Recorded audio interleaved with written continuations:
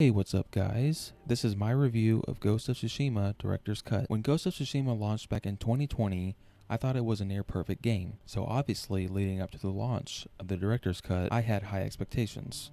And let me say up front, if you love Ghost of Tsushima last year, you're going to love the Director's Cut. The total length of the expansion is about 10 hours and does a really good job expanding upon the story of Jin and his efforts to stop the Mongol invasion. Now, I'm going to be talking about the story, but I won't dive into any major spoilers. So Jin stumbles upon these new Mongols we later find out called shamans, and they come from Iki Island. We also found out they are being led by the Eagle, and she has made this poison and wants to bring it over to the mainland and conquer all of Japan. If I'm being honest, I didn't really like the main villain because I thought she was kind of hollow as a character. I think she falls into the stereotypical bad guy who wants to destroy the world without any real motives on why. But at the same time, I wasn't expecting a lot of character development with her since the main story is only about 3.5 to 4 hours long. Now, I want to talk about the graphics because Sucker Punch really made this game even more beautiful than the PS4 version, if that's even possible. You can definitely tell a difference between last year's version and the director's cut on PlayStation 5. Even the way sweat drips down the characters' faces looks more realistic. Another thing Sucker Punch did an excellent job at is fully integrating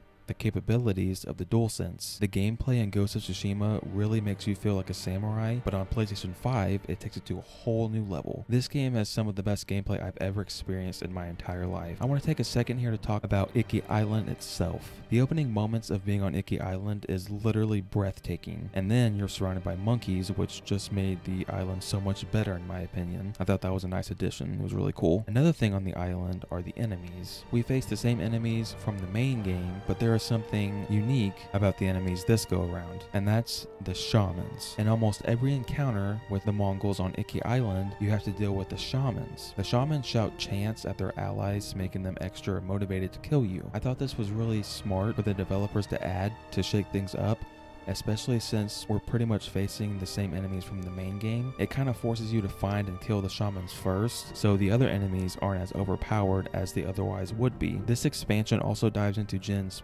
past traumas. I love well-written and developed characters, and Sucker Punch definitely delivered. Without giving away too much, Jin is forced to relive his father's death, and just the way the story unfolded was top-notch. Now, I will admit I only played the main story. I didn't really dive into side content until after I beat the main story. There was one side activity in particular that I thought was awesome. It was this dueling tournament, I guess you can call it. Basically, it's the same as a regular duel, except this time, your steel katana is replaced with a wooden one. It's also a lot more strategic than regular duels because once you hit your opponent, you have to stop and wait for the judge to let you continue.